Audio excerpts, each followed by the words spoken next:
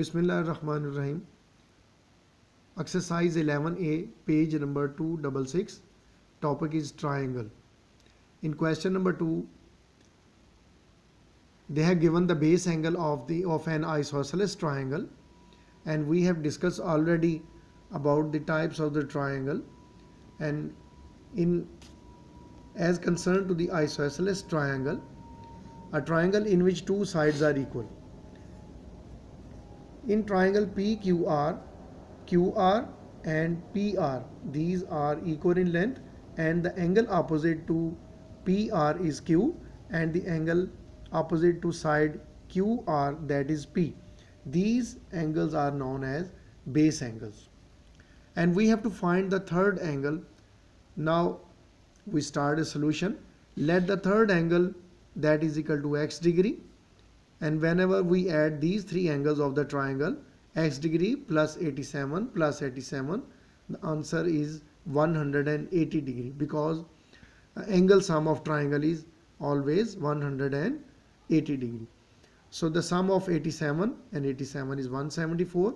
When you write this, when you shift this 174 degree on the other side, on the right hand side, that will have a negative sign. So their difference is x is equal to 6 degree. This is the third angle of an isosceles triangle when its base angles are given. Now D part of the question is base angle of an isosceles triangle, that is 79 degree. And now we have labeled the triangle ABC. Here the two sides AC and BC, they are equal in length, so this triangle is an isosceles. As one of the base angle is given 79, so angle opposite to side AC is B, which is equal to 79, and the angle opposite to side BC, that is A, that is also 79, because this is the given that the base angle of an isosceles triangle is 79. Now let the third angle, which we have supposed that is equal to x degree. Now whenever you add these three angles, x plus 79 plus 79, that is equal to 180, and you have to mention the property angle sum of triangle is, that is 180 degree. So the sum of 79 plus 79 is 158, and now whenever you simplify it, x is equal to 180 minus 158, and their difference is x is equal to 22 degree. This is the third angle of an isosceles triangle when its base angles are given. Question number 3, E part, because this question is also about an isosceles triangle.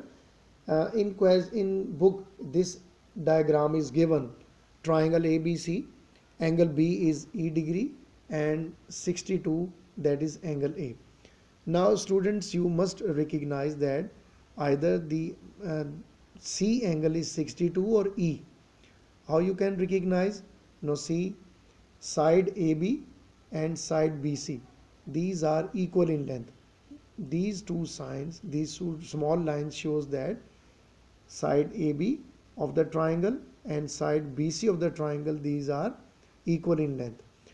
So the side opposite to angle opposite to side AB is angle C, and the angle opposite to side BC is angle 62. So these are the base angles.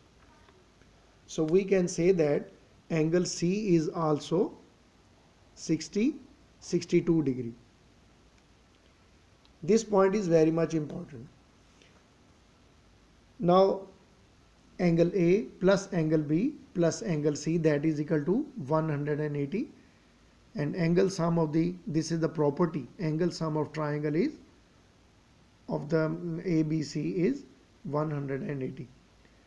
62, angle A is 62, angle B is angle E, and angle C is again 62, because these are the base angles of an isosceles triangle.